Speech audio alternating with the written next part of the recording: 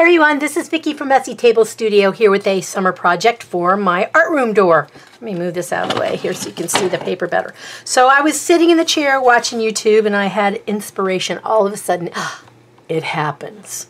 So I decided that since one of my most favorite fruits in the summer is watermelon, I'm going to make a watermelon wreath like I did with the tulips and the light bulbs.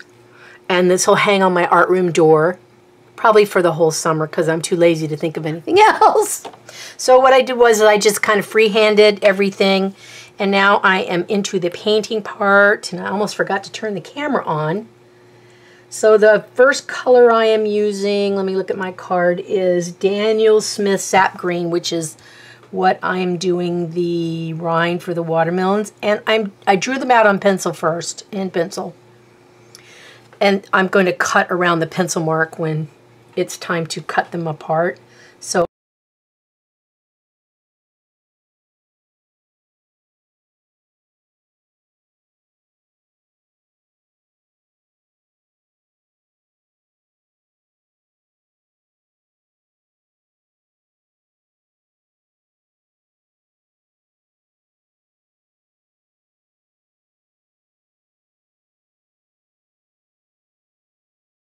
I do have some gouache for the black seeds, or I can use Posca black markers.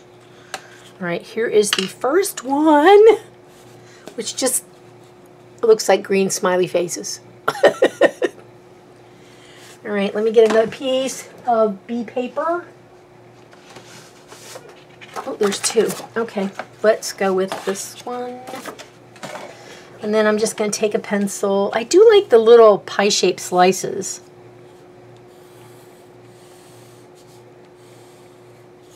So this is how I did the first sheet, was just free-handing them on here.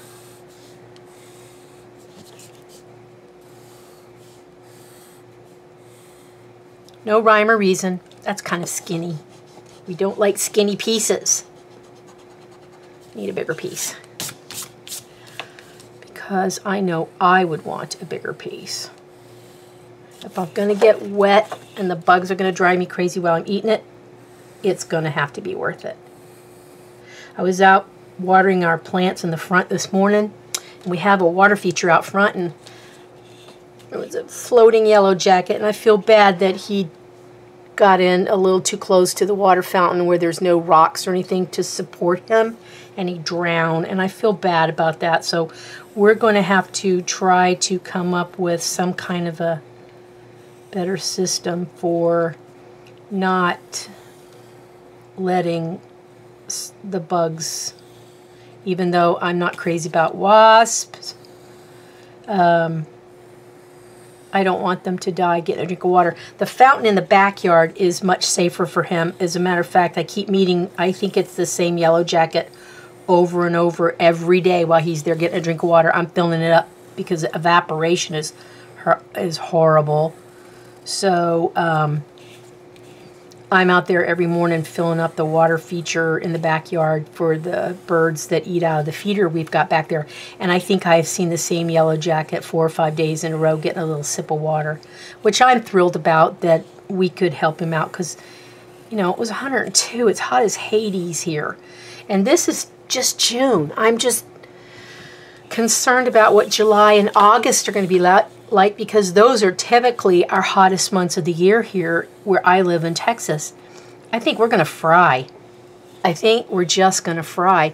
And we haven't had rain in like forever. And we have a water collection system so we don't have to use our paid water to water the garden. And today I was, you know, poking the barrels to hear that thump noise. Sounds a little hollow.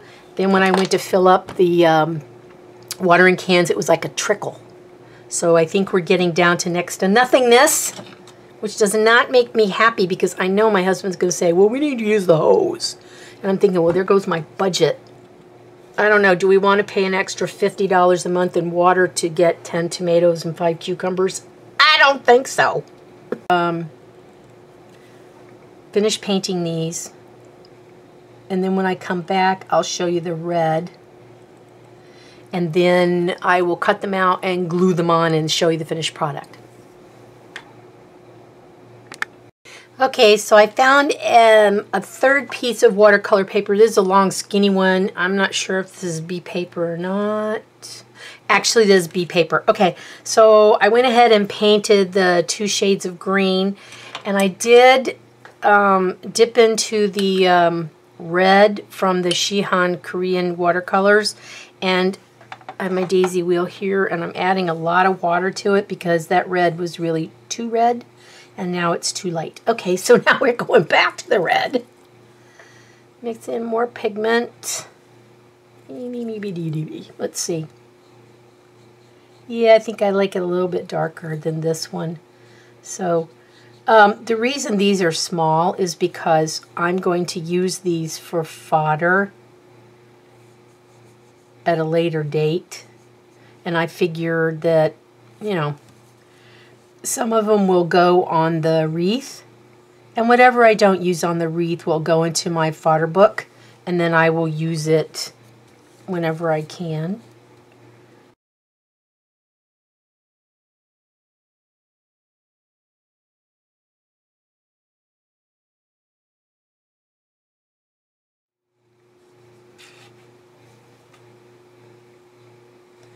Alright, so I have 2 more pages of this to do, and I'm going to do those off camera.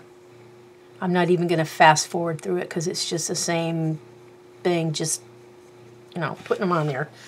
I need to go back and take out some of this liquid out of some of these that are really juicy and are running into the other watermelon slices. I think these look kind of cool. I'm liking it, and I'm not sure. I'll probably do the seeds after I cut these things out. Yeah, I might do it that way. I really like these. I'm surprised. Okay, let me do the other 2 pages and I'll be back.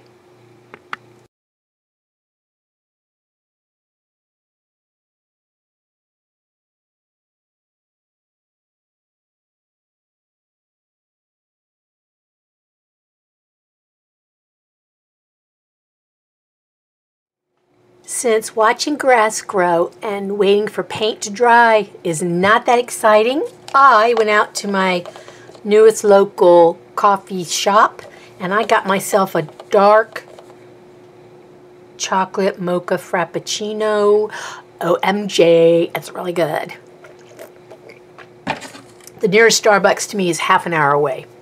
And honestly, I'm not getting in the car to drive half an hour down the road at $4.45 a gallon just to get a frappuccino. I'm not that crazy. Well, maybe I am, but not today. Anyway. All right, so I got everybody cut out. These are the little bitties, and these were the medium-sized ones. I don't know if I'm going to have enough. I might have to supplement with some of these. So now we have to do the round portion, and I think what I used was something like this for the inner circle, but I can't remember what the outer was. Oh my word, I'm going to have to go back and look at my old videos. I'll be right back. Okay, I have spent the last 20 minutes looking for what I used in the other videos. After I looked at the other videos, I think I don't own it anymore because I can't find it anywhere. So I'm looking around at all the stuff I own and I'm thinking, this is nuts. I have all this cool stuff in here, and do I have anything that's the right size? Oh, no. Now I'm looking for a pencil with an eraser on the end of it, and now I can't find that either. I am batting 1,000 today. What's going on here? Ah, here it is. So I went in the kitchen, and I have resorted to using kitchenware. Whoop, there's a crack in the bowl, a divot in the bowl over here. The one that cracked. Alright, this is it. And then I am going to need a middle portion. Do I want to use this? That is too open. Okay. Do we want to use the lid from our Mocha Frappuccino? Yes, we do! Any round thing will do, right? Well, no, not exactly, but In this case, yup, that'll do it. Listen, I'm not above using stuff from the kitchen or the garbage. Isn't that why we make junk journals? Just saying.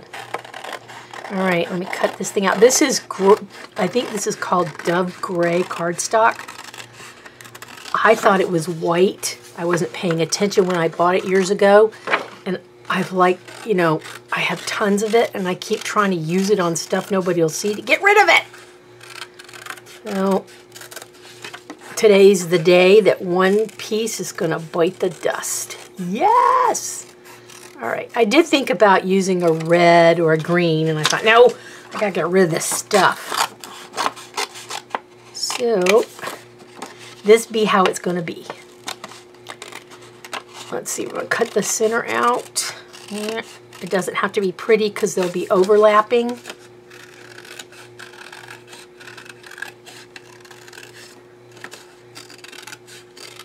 Wow, I didn't realize that cup was so, the top of this cup was so, oh, I guess it is.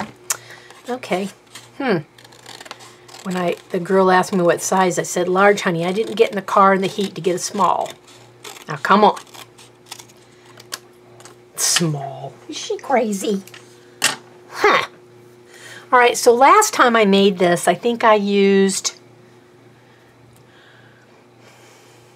Extreme Elmer's, and I hate to use my Elmer's up because evidently it's like looking for Yetis.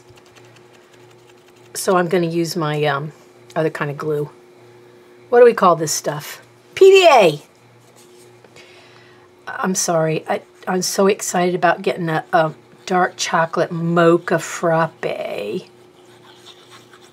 just can't hardly stand it. All right, let's do this up here. I don't need for this to be round or perfect. Frankly, I don't care. I just want it to be cute.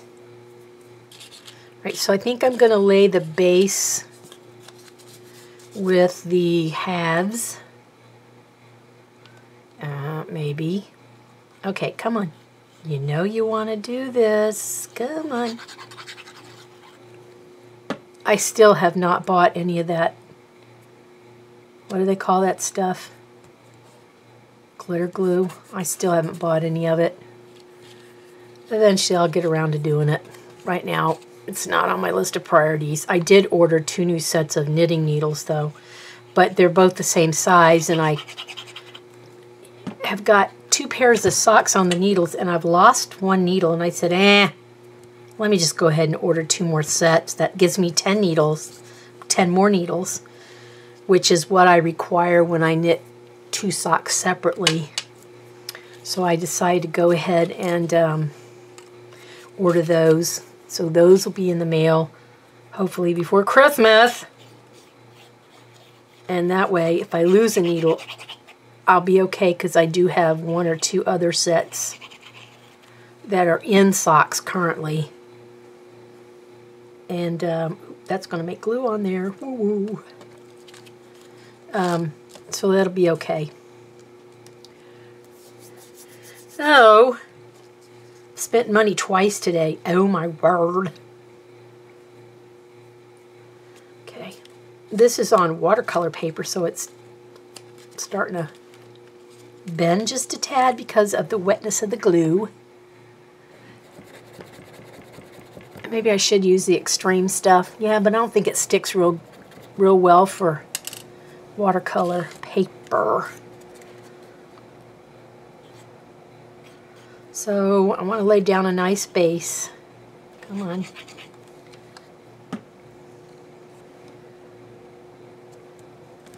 And that way, then in between all this other stuff, I will put the slices. Well, I think I might have enough to do the whole wreath. I'm thinking so. I need a skinnier one here to fit right on the... This one right here. It's a skinny one. I think I probably have enough to do this whole thing, and then have a whole pocket in my fodder book for just miscellaneous painted watermelons, which suits me just fine. It's not like, you know, I won't use them all this year, but it'll be okay. Not like they spoil. All right, so let's do another one here. This is a big one. I have a watermelon stamp, but I think it's a very smallish size one.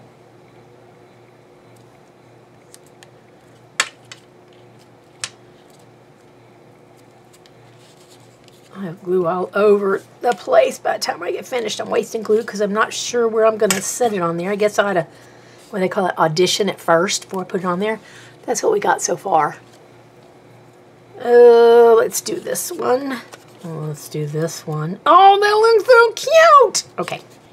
I don't know if I have any ribbon. I will go look later.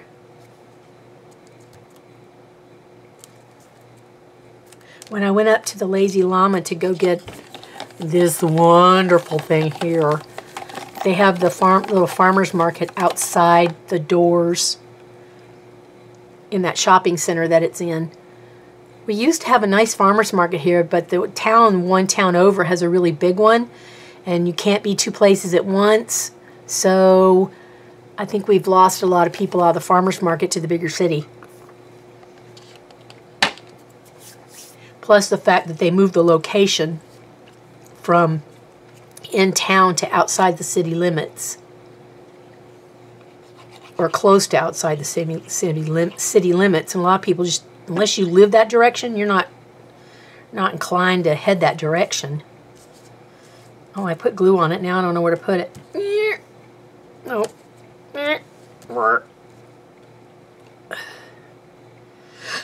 Oh.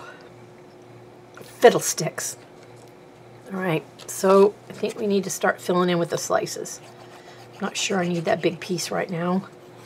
Set that aside. Maybe it'll be the pièce de résistance later. I wonder if I should use any pop dots for this. That's what I might use the last stuff for, is a couple pop dots at the end, huh? Ugh, glue everywhere. I'm so afraid I'm going to glue it to this and then pull it up and rip the silly thing. This is not as big as the wreaths that I've made in the past, because what I used in the past was a palette, a watercolor palette that was round. And I don't think I have it anymore. I looked all over for it and can't find the silly thing. I was gifted and bought some beautiful, they're not porcelain, they're, well, maybe they are porcelain. White porcelain, you know, the daisy wheel, and one that's meant, I love this thing. It's a glass egg carton, and I'll mix colors up in there. I think I was gifted that too, and I loved it, and I was like, you know what? I'm going to get rid of this plastic thing. And so now I'm living to regret those words because I looked all over for it and can't find it. Dadgummit.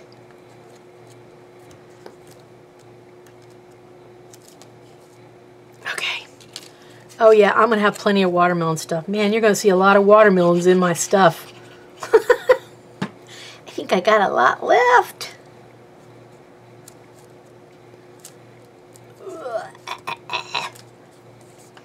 Okay, maybe I can put a little bitty one there. Yeah. There we go.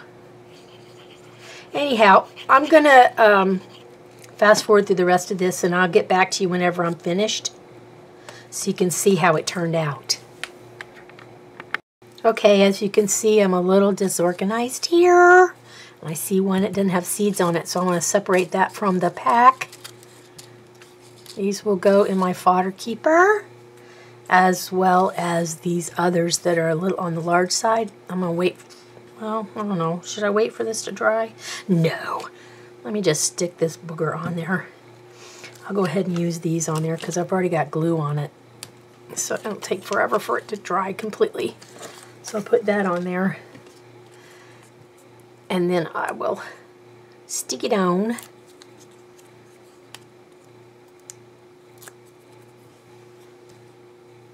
Ta-da! Done. All right, so there it is.